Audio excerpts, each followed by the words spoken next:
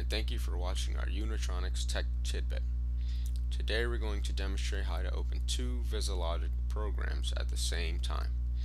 Having two VisiLogic programs opened at the same time can be beneficial for troubleshooting and referencing another project. Now let's go to the folder on our computer where VisiLogic is currently installed. Under Program Files and under the Unitronics folder, you will see Unitronics has a VisiLogic folder. Right click on that folder and we're going to copy. We're going to now paste that same VisiLogic folder into the Unitronics folder.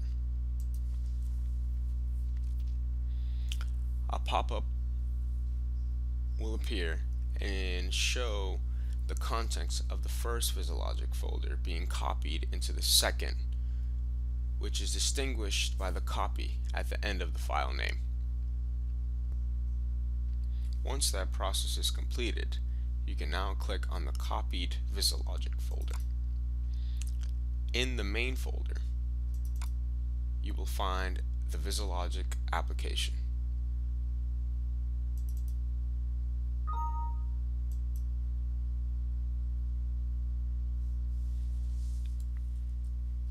Now, you are able to open two VisiLogic projects side by side. My name is Thomas Gomes, and thank you for watching the Unitronics Tech TidBit.